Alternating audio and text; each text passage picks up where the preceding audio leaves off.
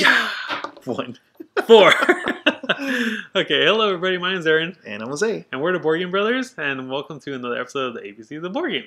So this one we're going to be talking about HeroQuest. Yeah. HeroQuest is a dungeon game. I don't know how dungeon crawling. Yeah. It's a campaign game. It's an older game.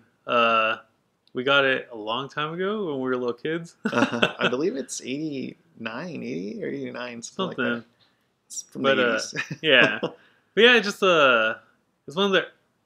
It's probably like the first game that we played that wasn't like the traditional like Monopoly, Risk, and some other stuff. Bradley, Parker Brother type game. Yeah. Games Workshop. But yeah, this is one of the first games we tried that wasn't like mass produced. I mean, it is, but yeah, the mainstream game, yeah, like Monopoly or stuff like that.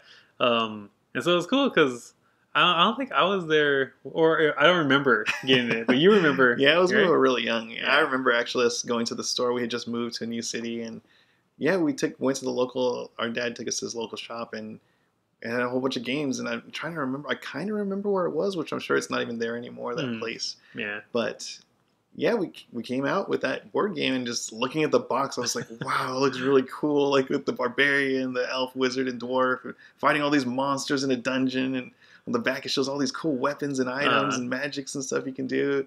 Yeah, it looked really cool. And I guess by like today's standards, it's I guess it could be considered dated because it's super simple. You just roll dice to move, which I guess some people don't like roll and move, but I like it. It's yeah, fun. you just roll dice, you move. And the attack is pretty simple. Also, just there's attack symbol, there's defense.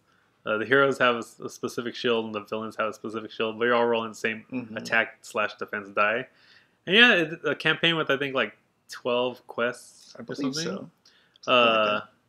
And it could be up to 5 players because one person can be the villain, Zargon. I think so. Yeah. And then there's the 4 heroes, like you're saying. The elf, the dwarf, the wizard, and the barbarian. And so yeah, there's 5 of us. Me, Jose, our sister, and our parents. So my dad was always the evil person, the Zargon person. And all of us had a different hero. And yeah, we just like got into it and just played into your character. I was always the wizard. And I was the barbarian. Yeah. But yeah, it was just fun because I don't know, it was the first different game that we had tried. And it was just cool, just you, as the wizard, you had a lot of magic spells you can use. Like, cool, this one lets me roll extra dice. And, and we're all walking around the dungeon saying, like, looking around corners, like, what can I see? And my dad's all get into it, being like, you look and you see a skeleton, blah, blah, blah, and nothing else. And it's like, what? I can't see behind it? It's like, no, he's blocking. And yeah, just all the different things you can do. And, I don't know, it was really fun just doing all the quests and trying to complete everything. You get gold. You can buy in between missions or quests. You can buy different armors and weapons that increase defense and attack. And again, it's like nowadays it's like super simple game. Yeah, it's super simple movement, combat. The stuff you can buy just straight up, just one more die for attack or something like that. But I don't know. I still like it. It's like nostalgic, and I don't think it's a bad game, but some people feel like it's probably aged. Yeah. Even for it being as old as it is, I feel like it's still immersive enough with the little stories for each quest that you're doing and everything you're trying to complete. And sometimes you have like what's the word when you're trying to like an escort mission, you're trying to find someone and bring them back. Or you're hunting down an orc or a troll or something because he went and stole like some gold from some rich guy or whatever.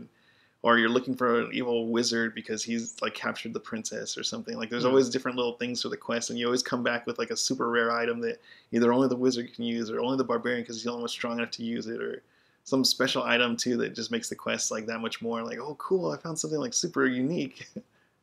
Yeah, and I mean if everybody takes their time cooperating, it's not super hard. There's still some stuff, but the heroes could struggle. Yeah, but especially if we split off, which I mean, we're younger. It's like, I'm going this way. I rolled a 12. I'm out of here. And everyone's like, I only rolled a 3. Wait up. It's like, I'm out of here. And when you split up like that, it does all of a sudden make it like a little harder because you could open a door and all of a sudden there's like 3 skeletons and an orc. Yeah. And you're by yourself. You're like, uh-oh.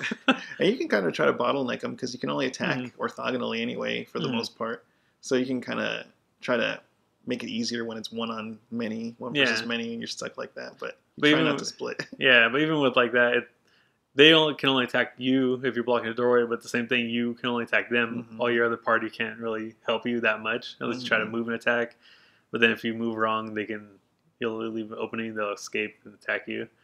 But I don't know, it's just really fun. It's just a cool game. Yeah, that game, ever since we played it, it's like sparked my love of those type of games to this day. Like, that's like my favorite genre of games is like the dungeon crawling, immersive kind of game that like really puts into storytelling and lets you like to assume the role of this character, and they're all unique in their own way with all their different powers. Like any game that has that co-op feel to it, like I'm already drawn to it.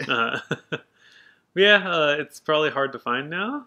It's kind of I was for sure out of print. Yeah, sold. It's kind of expensive if you do happen to find one also. Yeah. But you got lucky, you found one. Yeah, I for found kind a of copy cheap. of it like at a thrift store once for like $3, and I was like, wow, like okay, like this is cool. I get my own copy of it now, and it looked brand new, pretty much. Like whoever owned it before played it once or twice. The cards were like mint. They were furniture pieces that hadn't even been assembled yet, because all the cool little furniture in the game, it looks 3D, so it makes the board pop out. Well, I say it looks 3D, it actually is 3D. Yeah. You assemble them and they have like a throne room or a fireplace or a torture rack and all this different stuff, so it really adds to the theme of the game. Like it pops. That's the thing. Yeah, we didn't say that. I feel like with some other games they might add just chits or tiles with a picture of like a table. This one actually has a table. Like you had to construct it, but you had doors, open doors, closed doors, everything. It makes the whole board like come alive and everything. Yeah, it's one of my favorite games to this day. Yeah, so I mean, if you happen to find a copy of it, or if you know someone who has it, check it out, because it's simple, but it's still fun. I like it. But yeah, that's it. We'll see you all next time. Bye.